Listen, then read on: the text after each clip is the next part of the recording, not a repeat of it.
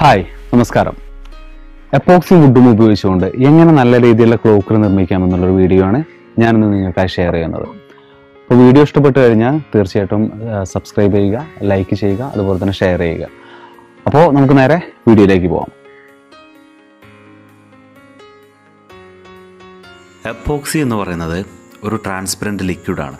അതുകൊണ്ട് തന്നെ അത്തരത്തിലുള്ള ലിക്വിഡ് ഉപയോഗിച്ചുകൊണ്ട് നമുക്ക് നല്ല രീതിയിലുള്ള ആർട്ട് വർക്കുകൾ ചെയ്യാൻ സാധിക്കും.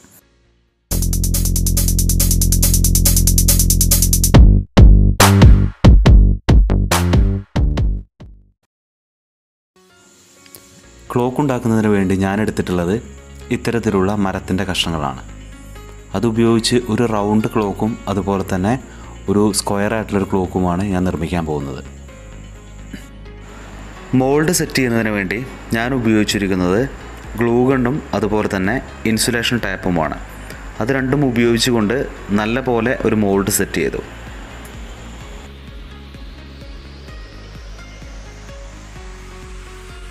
ക്ലോക്ക് ഉണ്ടാക്കുന്നതിന് വേണ്ടി ഞാൻ എടുത്തിരിക്കുന്നത് ആൽക്കഹോളിക് പിഗ്മെൻ്റാണ്. ആൽക്കഹോളിക് ഗ്രീൻ എന്ന പിഗ്മെൻ്റാണ് ഞാൻ ഇതിനു വേണ്ടി എടുത്തിരിക്കുന്നത്. എപ്പോക്സി മിക്സ് ചെയ്യുന്നതും അതുപോലെ തന്നെ പിഗ്മെൻറ്റുകൾ ആഡ് ചെയ്യുന്നതും ഈ വീഡിയോയിൽ കാണിക്കാത്തതിന് കാരണം എന്ന് പറയുന്നത് ഇതിനു മുമ്പുള്ള എല്ലാ വീഡിയോകളിലും തന്നെ അത് വളരെ വിശദമായി തന്നെ കാണിച്ചിട്ടുണ്ട്. എപ്പോക്സി മിക്സ് ചെയ്യുന്ന വിധം അറിയാത്ത ആളുകൾക്ക് വേണ്ടി എപ്പോക്സി മിക്സ് ചെയ്യുന്ന വീഡിയോയും അതുപോലെ തന്നെ പിഗ്മെൻറ്റുകൾ ആഡ് ചെയ്യുന്ന വീഡിയോയുടെയും ലിങ്കുകൾ താഴെ ഡിസ്ക്രിപ്ഷനിൽ ചേർക്കുന്നുണ്ട്.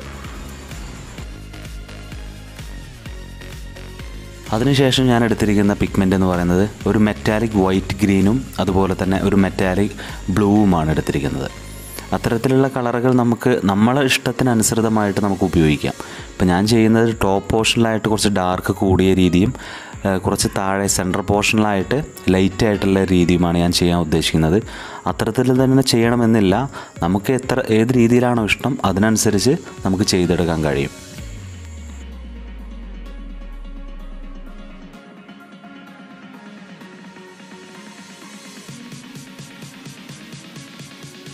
എപ്പോക്സി മിക്സ് ചെയ്തതിന് ശേഷം നമ്മൾ ഒഴിക്കുന്ന സമയത്ത് നമുക്ക് ഏത് ആർട്ടാണോ ഉദ്ദേശിക്കുന്നത് അതിനനുസൃതമായി ലെയർ ബേസ് ചെയ്തിട്ട് വേണം എപ്പോക്സി മിക്സ് ചെയ്തതിന് ശേഷം നമ്മൾ ഇത്തരത്തിൽ ഒഴിച്ചു കൊടുക്കാനായിട്ട്.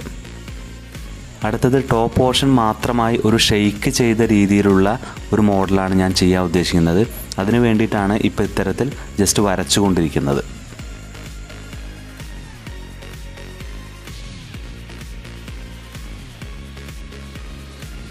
അതിനുശേഷം ഏകദേശം ഒരു 24 hours വെയിറ്റ് ചെയ്തതിന് ശേഷമുള്ള ഒരു റിസൾട്ടാണ് ഇപ്പോൾ ഈ കാണുന്നത്. എപ്പോക്സി മിശ്രിതം ഇപ്പോൾ നല്ല കട്ടിയായിട്ടുള്ള രൂപത്തിലാണ് നമുക്ക് കാണാൻ സാധിക്കുന്നത്. അത് നല്ല പോലെ സാൻഡർ ചെയ്ത് കളഞ്ഞതിന് ശേഷം നല്ല പോലെ പോളിഷ് ചെയ്യേണ്ടതും വളരെ അത്യാവശ്യമാണ്. അത്തരത്തിൽ പോളിഷ് ചെയ്തതിന് ശേഷമായിരിക്കും നമുക്ക് നല്ല റിസൾട്ട് കാണാൻ സാധിക്കുകയുള്ളൂ. ഞാനിപ്പോൾ ചെയ്തിരിക്കുന്ന റൗണ്ടായിട്ടുള്ള ക്ലോക്ക് എന്ന് പറയുന്നത് മാറ്റ് ഫിനിഷാണ് ചെയ്തിരിക്കുന്നത്. അതുകൊണ്ട് തന്നെ ഒരു തിളക്കം അനുഭവപ്പെടാൻ സാധ്യത വളരെ കുറവാണ്. ഒരു മാറ്റ് ഫിനിഷ് ആയിട്ടാണ് ഞാനിതിൻ്റെ പുറം ഭാഗം ചെയ്തിരിക്കുന്നത്. ക്ലോക്കിൻ്റെ മെഷീൻ വയ്ക്കുന്നതിന് വേണ്ടി പുറകു ഭാഗത്തായിട്ട് ഒരു സ്ക്വയർ ആയിട്ടുള്ള ഒരു കട്ട് ചെയ്ത് എടുത്തിട്ടുണ്ട്. അത്തരത്തിൽ കട്ട് ചെയ്ത് എടുത്തതെങ്കിൽ മാത്രമാണ് നമുക്ക് മെഷീൻ അവിടെ വയ്ക്കാൻ സാധിക്കുകയുള്ളൂ. ഇനി നമുക്ക് നീഡിൽ ഒന്ന് കണക്ട് ചെയ്ത് നോക്കാം.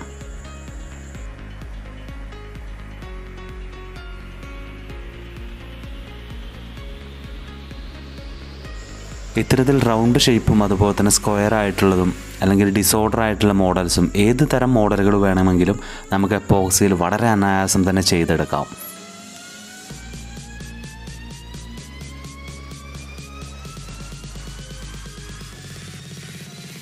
അടുത്തത് ഞാൻ ചെയ്യാൻ പോകുന്നത് ഒരു ചതുര ആകൃതിയിലുള്ള ഒരു ക്ലോക്കാണ്. അതിനുവേണ്ടി ഇത്തരത്തിലുള്ളൊരു മരമാണ് ഞാൻ ആദ്യം എടുത്തിരിക്കുന്നത്.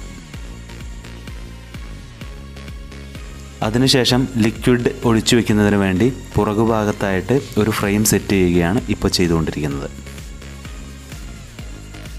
ഫ്രെയിം സെറ്റ് ചെയ്യുന്ന സമയത്ത് പുറത്തേക്ക് ലിക്വിഡ് ഒലിച്ചു പോവാതിരിക്കാൻ വളരെയധികം ശ്രദ്ധിക്കണം. അത്തരത്തിൽ ഒലിച്ചു പോകുന്ന സാധ്യതകളെല്ലാം തന്നെ മറികടന്ന് വേണം നമ്മൾ ഫ്രെയിം സെറ്റ് ചെയ്യാനായിട്ട്. ഇതിലേക്ക് ഞാൻ ഉപയോഗിക്കുന്ന പിഗ്മെൻ്റ് എന്ന് പറയുന്നത് പേസ്റ്റ് ബ്ലൂ ആണ്. അത് നല്ല പോലെ മിക്സ് ചെയ്തതിന് ശേഷം വളരെ സാവധാനം ഒഴിച്ചു കൊടുക്കാവുന്നതാണ്. അതിനുശേഷം അതൊന്ന് ഹീറ്റ് ചെയ്തെടുക്കേണ്ടതാണ്. ഇതൊരു ഗ്ലോസി രീതിയിലാണ് ഞാൻ ചെയ്തിരിക്കുന്നത്. അതുകൊണ്ട് തന്നെ അത്യാവശ്യം നല്ല രീതിയിലുള്ള തിളക്കം നമുക്ക് അനുഭവപ്പെടും. അതുപോലെ എപ്പോക്സി ടോപ്പ് പോർഷനിലും അപ്ലൈ ചെയ്തിട്ടുണ്ട്. അതുകൊണ്ടാണ് ഇത്ര രീതിയിലുള്ളൊരു തിളക്കം അനുഭവപ്പെടാൻ കാരണം.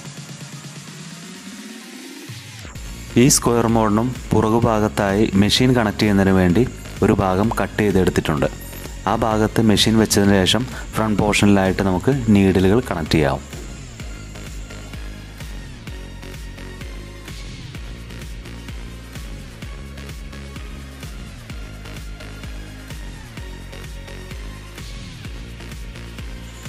ഞാൻ ഈ 2 തരത്തിലുള്ള ക്ലോക്കുകൾ നിർമ്മിക്കുന്നതിന് വേണ്ടി എടുത്തിരിക്കുന്ന മരം എന്ന് പറയുന്നത് നാച്ചുറൽ ഗ്രെയിൻസ് വന്നിട്ടുള്ള മരങ്ങളാണ്. അതുകൊണ്ട് തന്നെ അത്രയധികം ഒരു ഭംഗി അതിന് ഫീൽ ചെയ്യാൻ സാധിക്കുന്നുണ്ട്. മരങ്ങൾ നമ്മൾ ഉപയോഗിക്കുന്ന സമയത്ത് ഏറ്റവും നല്ല ഗ്രെയിൻസും അതുപോലെ തന്നെ ഏറ്റവും നല്ല ഭംഗിയുള്ള മരങ്ങൾ മാക്സിമം ഉപയോഗിക്കാൻ ശ്രമിക്കുക. അത്തരത്തിലുള്ള മരങ്ങൾ ഉപയോഗിക്കുമ്പോഴാണ് ആ ഒരു എപ്പോക്സി ഉപയോഗിക്കുന്നതിൻ്റെ ഫീല് നമുക്ക് ശരിക്കും മനസ്സിലാക്കാൻ സാധിക്കുന്നത്.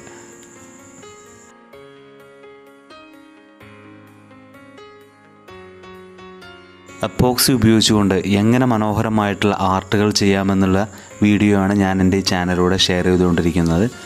അപ്പോൾ നിങ്ങൾക്കെല്ലാവർക്കും തന്നെ ഈ വീഡിയോ ഉപകാരപ്രദമായി എന്ന് വിശ്വസിക്കുന്നു.